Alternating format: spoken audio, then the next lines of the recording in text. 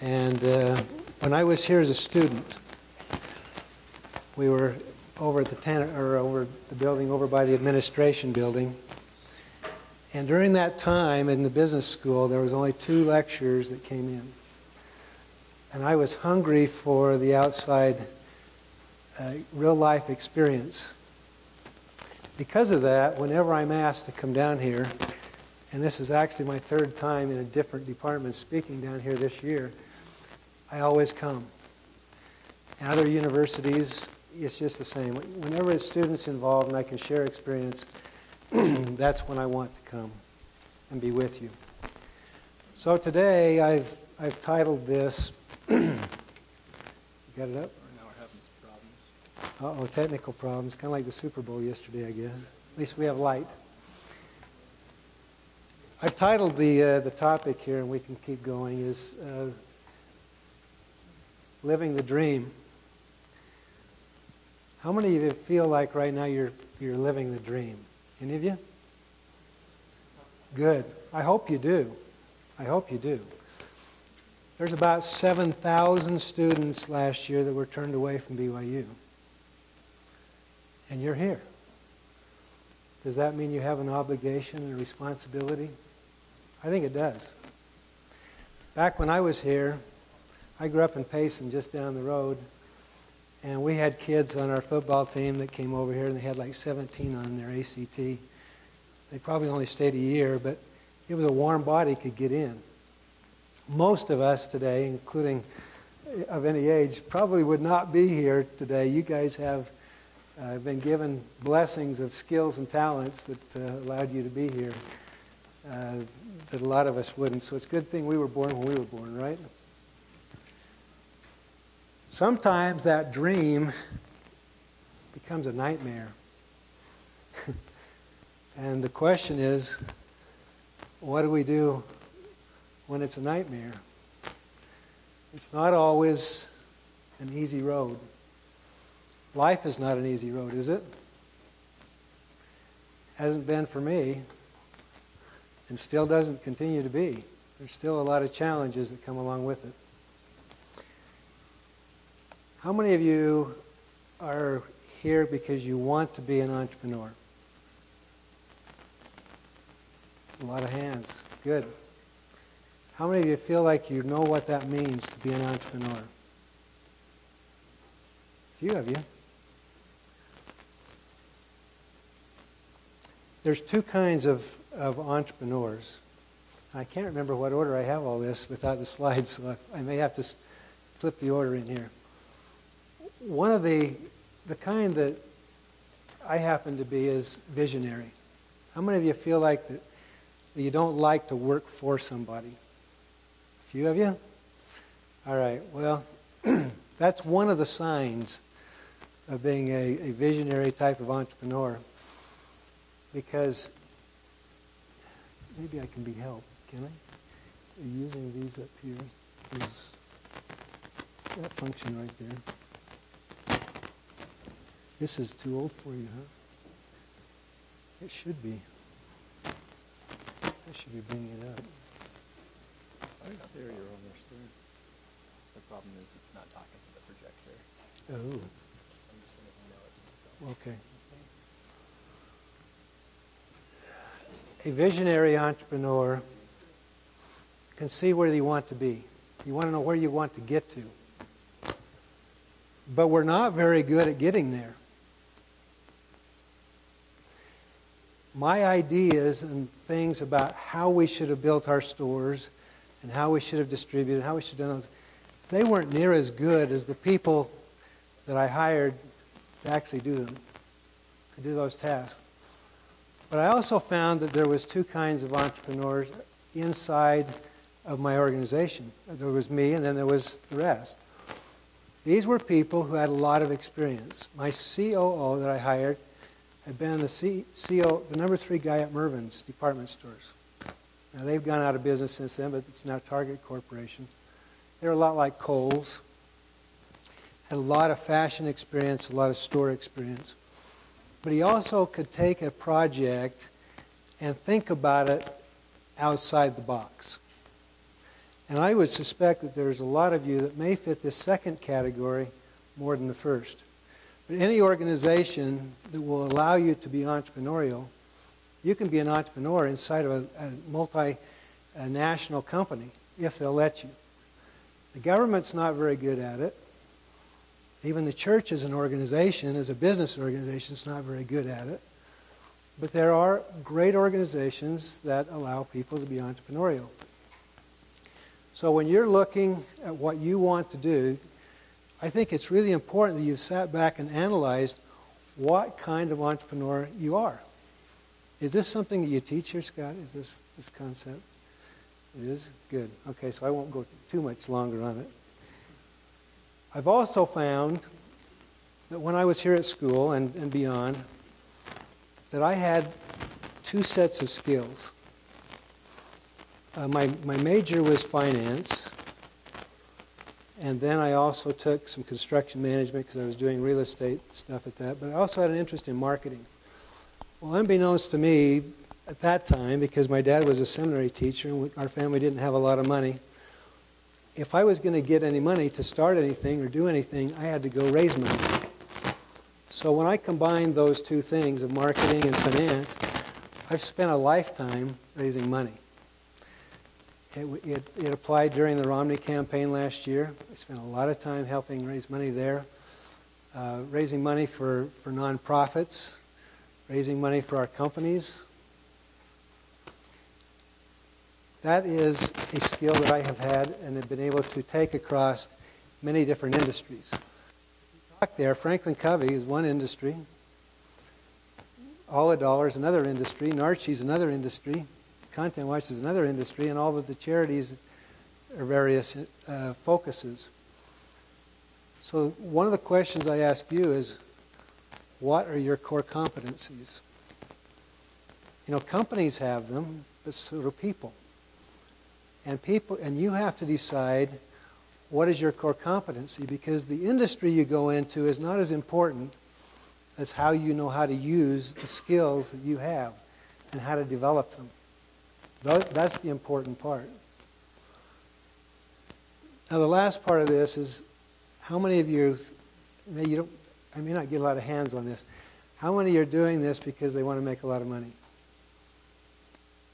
Okay, how many are doing it because that's your primary reason? There's nothing wrong with raising money or with making money. That's a good thing. But if that's the primary reason, how many doctors would you want to go to if their primary purpose of going to medical school was the money they were going to make? You've got to be happy and like what you're doing. And if you're forcing, if this is a round peg in a square hole, you know, don't keep forcing it. Find that area in life that you can be happy in. Because it's a long life and a short life that you have to live. One of the things that set a foundation for me in my life was a realization as a missionary that came to me. How many of you served missions? A lot? Bunch? You remember those times that the general authorities would come and visit your mission and you'd have question and answer sessions with them? You have those in your mission?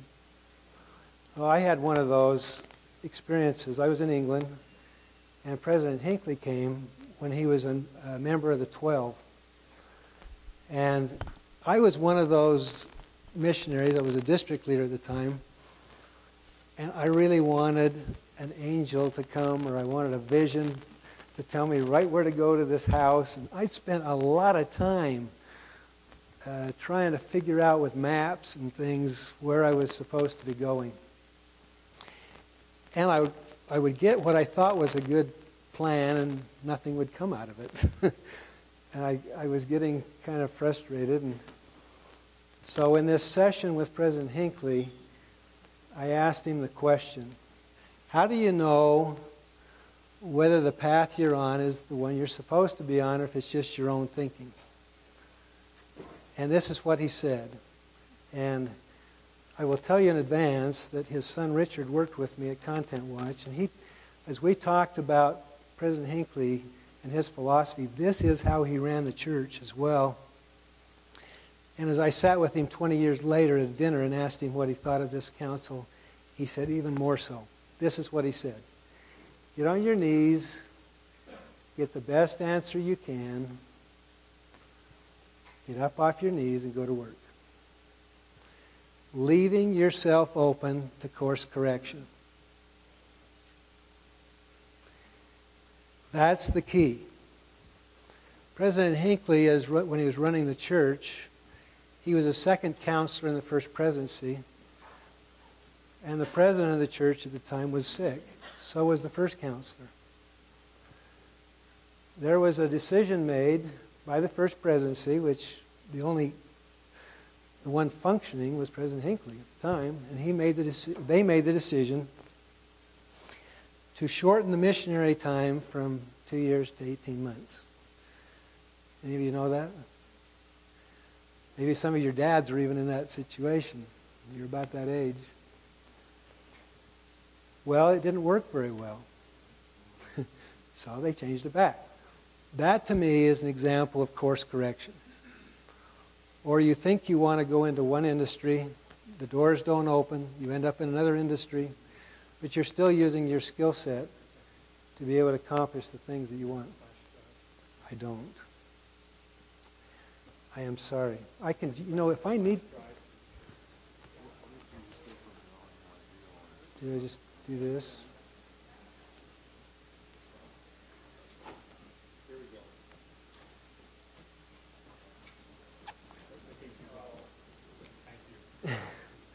I'm sorry to make things so hard. When I was asked by my former partners at Franklin to get involved with Content Watch, I said, I'm the lowest tech guy you can find. I've been selling stuff for $1 for 15 years. Yet it was the right thing to do. And so I did it. I've been doing it. In the process of this pathway, I've also learned what frustration means.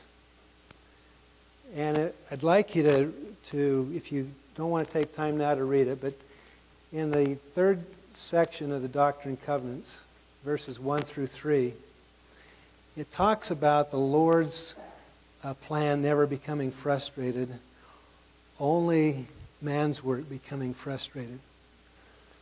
And what I found when it reaches the point of frustration in my own life is that either if I'm frustrated, feeling feelings of frustration, I'm either out of line or out of mind. Either my mind or my actions are out of line with God's. So if we're trying to do things in life that are leading to the points of frustration, stop. Take a look at it and see what you're doing that you could do differently to take it down that path, a better path. In 1989, I was on a trip with my son, who is now a BYU MBA grad. He was 12 years old. We were in a shopping mall in New Orleans, and I saw a dollar store for the first time. And I was on a trip for Franklin. So the idea came to me, and this is also a sign of a visionary entrepreneur, is the world's a candy store. You can always see ideas and things to do. So I thought, that would be a great project to bring back to Utah, because there's nothing like it around here. So I came back, and I did a lot of research. I started going to trade shows where the sourcing, where the products would come from.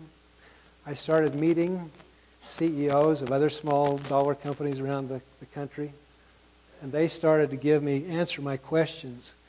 What percentage should you be paying in rent? What percent should you be paying in labor? What should your things cost? We're going to go quite a ways down the road here. How do I get it down? Okay.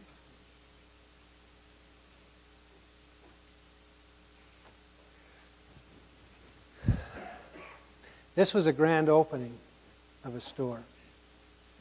Now it helps when you sell TVs. We had 10 of them we would sell for $1. You had to get in line, and we finally found when we started getting the police coming on fights, we had to change the way we organized how people got in the store. But we had the first 100 people in the store had great things that they could buy for $1, and the first 10 each got a TV for $1. So it drew a lot of attention, got a lot of excitement. And what our idea there was, we really wanted to get people in the store. Because once they were in the store, they'd realize they weren't coming there because things were for $1. They were coming there because there were things of value. And the shopping experience was part of that value equation as well. So part of our research took me around the country. Dollar Tree ended up purchasing us a number of years later. But I started talking to CEOs and other people in their company about what made the business work. And Dollar Tree today is about a $6 or $7 billion company. And at the time that I first met them, they just had about 300 stores. And in fact, they had less than that. They had about 60 or 80 stores. They're out of Virginia, and they just kept growing and growing, and then they went public, and then they started acquiring companies, and they're the big gorilla today. So we had our vision, we did our planning, and then we found the best people that we could find. Because I didn't know how to do any of that stuff. I had to find people that did.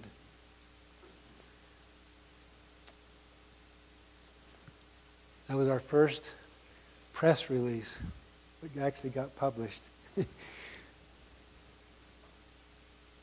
This is an example of how things can start out complicated and get simple. This was our first logo. And it's not unlike the first logo that we used at Franklin on the day planners. We had a picture of Franklin and stuff underneath. And that's a pretty hard logo to duplicate. And I got my first awakening when I went to our first store planning and zoning meeting with the city of Sandy, and they said no. I mean, I was devastated. We'd put all this time and effort into this great logo, as if logos actually sold anything. We didn't get it passed, and so we simplified it. And we ended up with all $1, just on its own. And it's amazing how those things that you don't plan on just become simple and move you ahead. That was our first store in Sandy. And honestly, I still didn't know what I was doing, but I'd hired a guy who'd been a national buyer for Albertsons. He'd been with Sam Skaggs' organization, etc. And he did know what he was doing. So we had the store all organized and ready to open. He just went over and opened the door, and people started coming in. I said, no, we're not ready to open. He said, yeah, we are. So people started coming. We opened in August, and we did so well, immediately it was profitable. And we had another store open before Christmas in West Valley. That was the store before we started. That was the store after we finished. And I even painted that stripe in the walls. We went and found used fixtures and cleaned them all up, got them repainted, and put them in the stores because we didn't have enough money to be able to go buy new stuff. But it worked. It worked well. Some of our cutesy stuff we tried. Eventually, I mean, it didn't take long to drop all of these kinds of things too. We even had a grand opening party for the bankers and everybody with George and Martha there. Had some fun. This was our first warehouse. Well, this is part of the old Bennett Paint property in Salt Lake on 21st South and 3rd West. That's another story. We needed a warehouse. The banks had foreclosed on this property, but yet they didn't dare touch it because they thought it was a Superfund site. They had all this toxic waste in it. I happened to have a very close friend and neighbor, who was in our bishopric, who was the state director of environmental health. And I went to Ken and said, Ken, what should I do here? And he said, I'd buy it. So we went to the banks and we bought 7 prime acres on 21st South out of foreclosure for $200,000. It was supposed to cost $7 or $8 million to clean it up. It ended up costing about $1 million, of which Office Depot, I think it is, paid to have the cleanup done. And there's a shopping center there now, and that's where they wanted to be. So they helped pay for it to get it done. I don't own any of that shopping center anymore because my partner that started with me, I used part of that equity, or I used the equity we had in the property to buy him out of the stores. And he was mainly into real estate. But this was a 10,000 square foot building behind the glass building. My kids used to love it, go down and throw rocks at those glass windows and scare the transients out. We actually had a March of Dimes Halloween haunted house in there one time too. This is what we ended up with at the end. This was a 510,000 square foot building out by the airport. And with our own fleet of trucks, and it was just amazing, the distribution system that was developed. But we had to move warehouses several times in that process. And keeping it financed was another story. And after we had proven ourselves, about 5 years, we had about 12 stores, and we brought in Apex Partners from New York. They became our equity partner, and they were great to work with. So that's how we grew to 24 stores. And so, I'm sorry, I thought I had that turned off.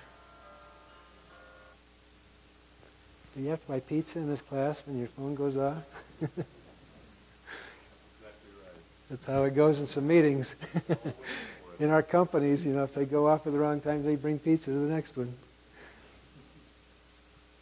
We had, in 1997, that seems like a long time ago, and it was 10 years ago we sold the company, but we had 3 elephants to digest. And you've heard of elephants. How do you eat an elephant? One bite at a time.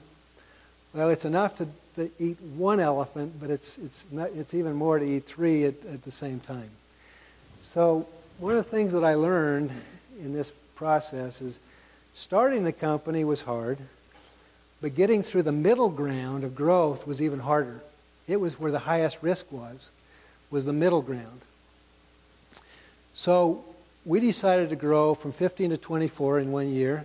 So we had to go hire 9 store managers, a couple of district managers, get the store sites, get them built out, increase the inventory. So it doesn't sound like a lot, but it was like a 60-70% growth that 1 year. It put a lot of stress on the organization. We had to move our warehouse twice in 14 months. Now, when you think about it, the average store that we had at that time did about $1.8 million in sales. But that probably represented about 2.5 to 3 million items that had to flow through that store. And they all had to go through the warehouse for the most part. It was millions of... Our sales were like 170 million when we sold. And you can imagine the amount of volume that took to make it happen. And we ended up with a new operating system that was supposed to be working in July. Finally got operating the end of October, and over Thanksgiving we discovered it didn't work. We had absolutely no idea what was in the warehouse at Christmas time. That's a retailer's nightmare. That's part of that living the dream that turns into a nightmare. Well, I called our COO, who was down out visiting stores in Arizona. I said, you got to come and live in the warehouse till we get this figured out.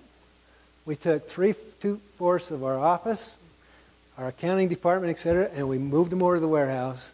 And back then we had walkie-talkies and forklifts and Excel spreadsheets instead of a very dynamic inventory management system that we should have had, keeping track of what was there. It took us about 3 or 4 months after Christmas to figure out what we'd done. But we just physically got stuff in piles on trucks and out to the stores so it could be sold. It was one of those nightmares.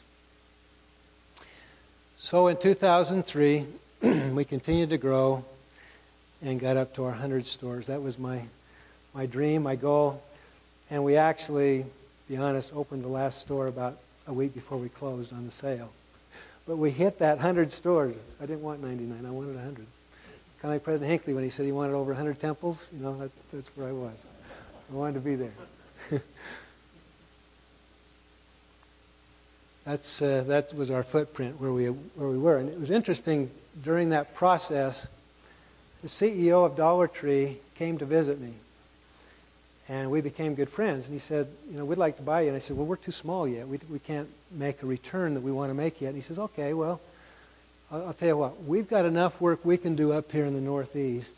We'll go work. We'll kind of stay out of each other's way for a little while. And we did that for about 5 years. And then it came together. But we didn't just let them come and buy us.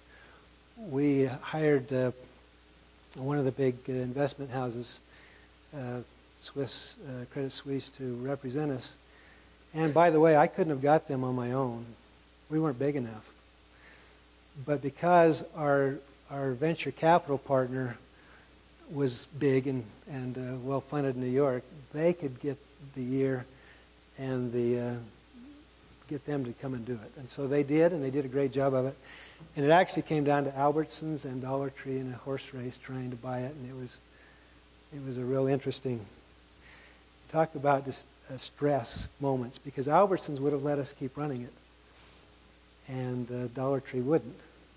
So I was trying to save jobs. I was trying to make it work for Albertsons. They didn't really understand the business, so we were trying to slow down Dollar Tree and speed up Albertsons. It was a nightmare during that time as well. And the right things happened. The frustrations that I felt during that time went away, and the right things happened in the sale of the company. And Archie came along before the sale even closed. One of our board members was the former CEO and chairman of Mervyn's, and he was helping this little company out down the Bay Area. And Archie is an Afrikaans word that means tangerine. So this company started, actually it happened to start the same year I started, in 1989, in South Africa. The company has continued to grow, as was mentioned. We have stores all over the United States, South Africa, distribution in Canada, Saudi Arabia, and looking at other countries currently. And it's headquartered in Salt Lake City. And it's mostly being run by my former executives at the Greenbacks. They're good people. They knew this fashion industry as well as the small stores because of our stores, and they've done a great job with it. Some of the things we do, and one of the things that drew me to this is that all of our design team is in Cape Town, South Africa. And there's something about South Africa that, anybody here from South Africa? Nope. A couple other classes there has been. South Africa has an unpublished report of about 50% unemployment. And we think we're in real trouble when we have 10%. And we are. It's not good for our economy. But can you imagine how creative those people have to be to live? That's why there's a lot of creativity in that country. We love the design team that we have. They do a great job. But we wanted it to be comfortable, we wanted it to be wholesome, and we wanted it to be adventurous. Whimsical. So a lot of the little girls' stuff has kind of a princessy kind of look to it. The boys have more an adventure, surfer, safari, kind of look to them. Good stuff. At the same time, as I was looking into Narchi, my two partners came to me and I told you, said, we want you to come in. We need you to put some of the money you just made into this company, and we need you to come and run it. I don't know how to run a sales-driven organization like that. So I did it for a while, using just good business skills. When I came in, we had no business product. We had to rewrite the whole product, basically. And interestingly enough, I was too dumb to know it at the time, or too inexperienced in the industry, but we were the very first product to ever go to a subscription model. At the time, Adobe and all of the McAfee and Symantec, everybody, were using an annual release that you would buy. And we went away. We were the first ones to say, okay, you pay your money, and we'll continue to give you updates, and you just pay an annual fee, and it keeps you going. And then everybody started doing it. I think it was inspired. I think it was a blessing for us. So today, NetNanny is our consumer product, and then Content Protect is the business product.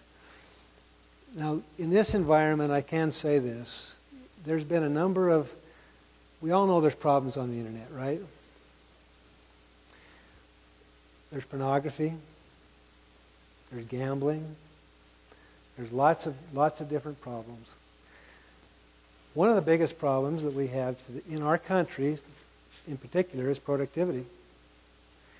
All of the independent studies that have shown that up to 30 to 40% of the average employee's day is spent on personal time, on the internet. Now you as employees and you as entrepreneurs or business managers are going to be faced with this issue. How do you deal with it? It's a real thing. And then as my friend who was the CEO of Sam's Club found out that his CFO was into child pornography, you get some real serious issues that are translating from personal use into the business world. Our purpose for existence is to be able to allow the good things to happen that the internet was designed for. Not to take anything away from it in that regard, but to warn, allow, block, all the other things based upon whatever the policy is for your family or for your company. How do you actually enforce that policy with software like this? We released last year a product for the Android, and we're about 30 days away from having a product for the iPhone and iPad. And then there's other products coming behind that. President Hinckley, Elder Packer, and Elder Holland, from the conference podium, has said one of the things that everyone needs to do is to have filters on their computers. That's from a prophet of God. If you don't have one, whether it's NetNanny or something else, please do it. The biggest issue we have in the church today is 50% of our young men and 30% of our women are involved in pornography. It's a real issue. And a lot of it's coming through the smartphones. We've got to pay attention to it. I can't think of another industry or product that God's given to us where rules and bounds haven't had to be set around its use. One of my favorite analogies is we call it the Internet Highway. How many can tell me how many cars existed in the United States in 1906? A little more than one. Not many, though. There was 500. And most of them were around New York City area, Chicago. There wasn't many. There were 100 miles of paved roads. That's all we had, and that's just over 100 years ago. Now, we have interstate freeways that didn't exist in Utah until I was in junior high. I had to drive from Payson to Salt Lake on Highway 89 to go visit my aunts and uncles. How many have been into parts of Africa and China, India, some of the third world countries? What's the traffic like there? I've been in all those places. In Nigeria, my parents served 2 missions there, and there was sometimes bodies just left lying on the side of the road. They don't care what side of the road they drive on. Yeah, there's rules, but you just drive where you want to drive. And in rural China, India, that's the way things happen too. Because we have developed the rules and bounds around traffic and the use of vehicles, we have an efficient distribution system with trucks We have buses, we have cars, we have the ability to use it for good. And there's still people who use it for bad, yes. Oh, 5 minutes? Okay. All right. I'm going to go from there. I'm going to get to here. This is a principle that has made a big difference in our businesses and in our lives. And I think it's part of the responsibility that we have coming from a Latter-day Saint school. And that is giving back. Some of the statistical analysis around matching up charities to businesses is that it's in the 86% range of people who will change retailers to those who will provide a charitable service if they like it. They'll change who they shop from. And in employees, it's in the 80% range of employees that are happy to work at an organization versus about 60% who don't have a charitable tie. If I say the word cause marketing, or who can tell me the difference between cause marketing and cause-related marketing? Anybody? Typical answer. Causes are like Make-A-Wish, Big Brother, Big Sister, etc. Those are the causes. And if you're marketing those causes, you're marketing the business of that cause. But a cause-related marketing is when you can match up a cause and a nonprofit and bring them together, and you get value at the bottom line by doing that. We looked around and started the Single Mom Foundation. Had a couple of different names. But it was because we had about 15% of our customer was a single mom in need of the things that we had. We also employed a lot of single moms. And we even worked with companies that were started by single moms, entrepreneurially. It was an issue that was not being addressed. We couldn't find it addressed anywhere. So we started it from scratch. I like to call it, instead of the Steve Covey win-win, I think it's a win-win-win when these things happen. The organization wins. Some of the things that I was telling you about the companies. Let me talk to you just a second about goodwill. Goodwill in the community. Do companies make mistakes? Yeah. We had a store in Price, Utah that caught on fire. We were never open on Sunday. It started on fire on Easter Sunday. A sign was left on. It was filled with just black, acrid, chemical-type smoke. We had to shut the store down for about 4 months to get it all completely cleaned out, painted, refixtured, and re-merchandised. During that time, I told our employees, you're not on vacation. We don't have anything for you here. And we had good insurance that were covering their salaries. They said, you pick the charity, but you go out and serve the same number of hours in that charity that you would have worked at the store. At the end of those 3 months, they came back to work. The store opened and did 30% better than it did when it closed.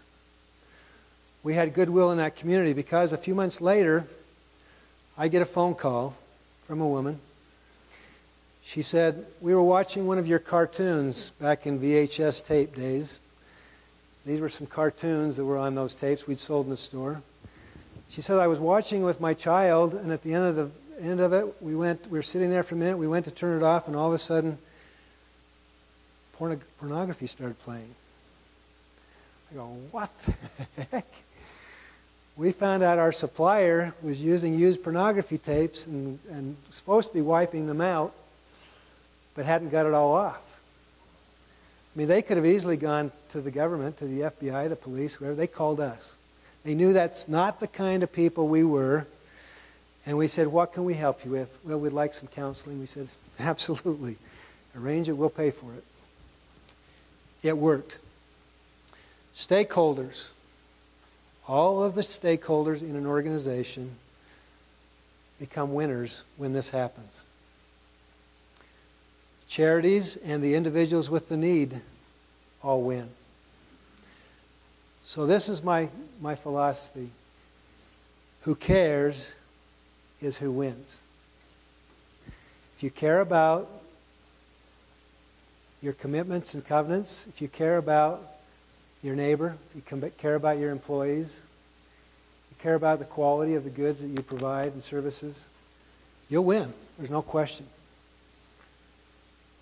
Now, I guess we're going to a question and answer period separate from here, but folks, it's been great to be with you, as it always is. Thank you.